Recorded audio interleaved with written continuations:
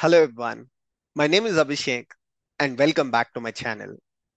In today's video, we will learn the difference between CPU and GPU. We will also try to understand why GPUs are very commonly used in the world of AI, ML, deep learning, etc. A lot of subscribers on the channel wants to transition into the MLOps role. This is a very basic thing that you need to understand to start your journey with MLOps. I'll try to explain as simple as possible. So please watch this video till the end. If you look at the textbook definition, the textbook definition says GPUs are preferred over the CPUs when you want to perform parallel execution. But what does that exactly mean? To understand, let's go a step back and start with the architecture of CPU.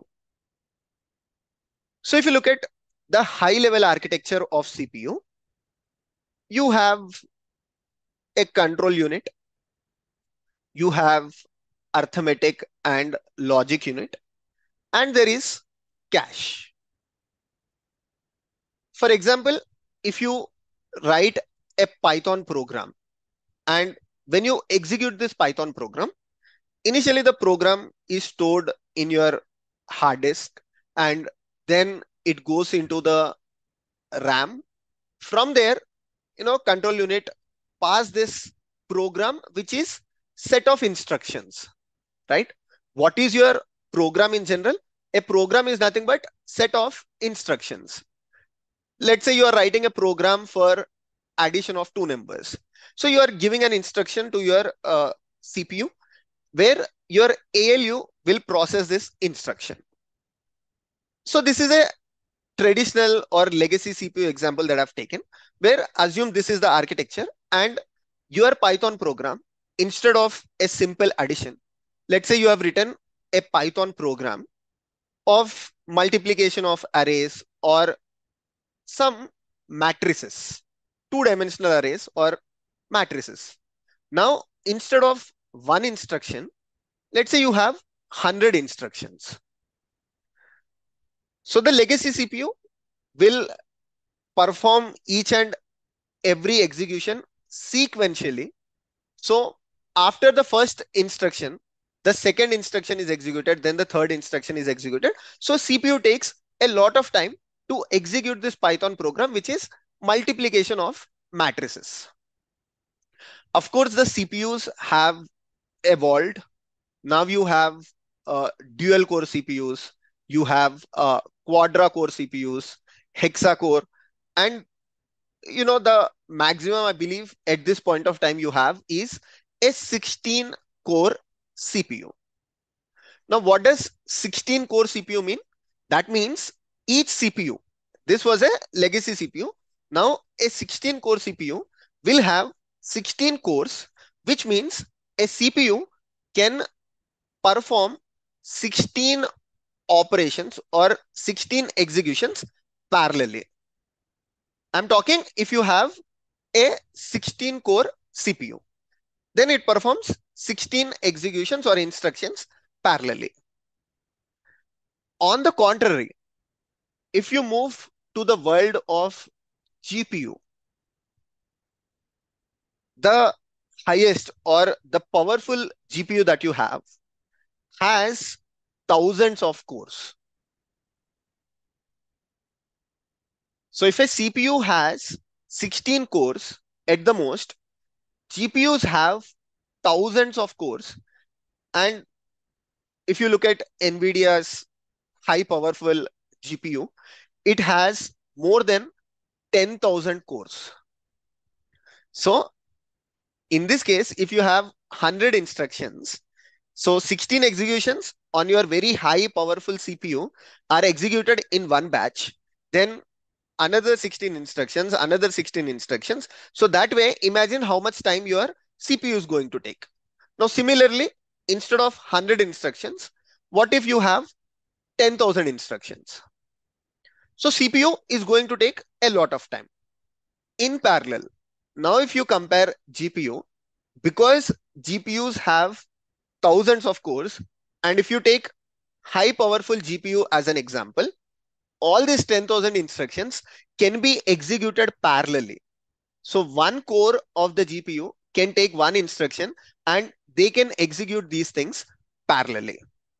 Not only that, each core, no, in a GPU, each core is basically combination of the processor, which is executing your instruction. And then there is also cache within each core of the GPU. That means all of these cores collectively have a VRAM. Now, what does VRAM means? VRAM is basically a virtual memory. In this case, a CPU also has a cache, but the cache of CPU is usually in MBs. That is also in the lower side of MBs, where if there is something very commonly used within your program, let's say if you are taking this array as an example or matrix as an example, there is something that is repeated commonly. Instead of taking that from the RAM, what a CPU can do is CPU can actually store that information in the cache and it can directly talk to the cache. So the amount of time it requires to fetch the information from RAM is reduced because the information is stored within the cache of the CPU itself. This is very, very less on the lower side of MBs like 10 MB, 15 MB, or 50 MB. But if you look at the VRAM, thousands of cores of GPUs, individually each core has some cache. Together, collectively, it can go up to 4 GB. I think this is the most, but subjected to correction. There can be even high powerful GPUs because the space of GPUs is always evolving. There are two providers, NVIDIA and AMD, and the GPUs keep upgrading. So it can be even more than this as well. So imagine if a GPU, even without talking to RAM, if it can store up to 4 GB of internal cache. So the calculations or the instructions are computed even more fast. One is it has more number of cores. So if you're talking about multiplication of two matrix where each matrix has, let's say, 100 rows and 100 columns, CPU is going to take a lot of time, right? Whereas GPUs will perform this particular operation much faster. One is because of the number of cores. Second is because of this distributed cache. Now you might be thinking, Abhishek, can you explain in more real time rather than such example programs? So to understand in the most simple way, GPUs are initially, they initially came into picture for image processing, gaming. So let's understand with that. Then let's jump into ML or LLMs so that you can understand better. Let's say you are loading a very high resolution image on your mobile phone or a laptop. This high resolution image or high resolution video usually has a lot of pixels. So it might have some 10,000s of pixels. You're watching a animated movie or you're loading an image for the first time, which is a very high quality in nature. So you might have noticed that your laptop takes some time because the CPU in your laptop renders or loads pixel by pixel when there are 10,000s of pixels. Or sometimes it might load in batches of pixels. Even then, when you have 10,000 of pixels, then your CPU will take a lot of time because at the most, if you have a hexa core or 16 core CPU, it's going to take a lot of time for processing of image. That's why when you watch a animated movie, or when you are loading a 3D image on your laptop or a high resolution image, it takes some time to load and to appear very clearly for you on the laptop. Whereas if you have GPU, you can load these high pixel images very quickly. They can be rendered, they can be seen very quickly without any latency, with low latency, right? That's the reason why when you are going for gaming laptops, or when you want to perform video editing, or when you want to uh, watch 3D animation movies, a graphic card, what is a GPU? Graphics processing unit. So along with the CPU, if you have GPUs on your laptop, then the gaming experience will be much better. Because in terms of gaming, you always have this high pixel images or the videos, and that keeps changing. So your game has to be processed by the GPUs rather than the CPUs. So this explains that when you have high graphics, GPU is required, and that's where the evolution of GPU also came into picture. Now, does that mean a GPU can run independently? So, can you have a laptop only with the GPUs? No. So, the heart, the brain of your process, or the brain of your laptop, is still a CPU. So, CPU is just like a master chef, right?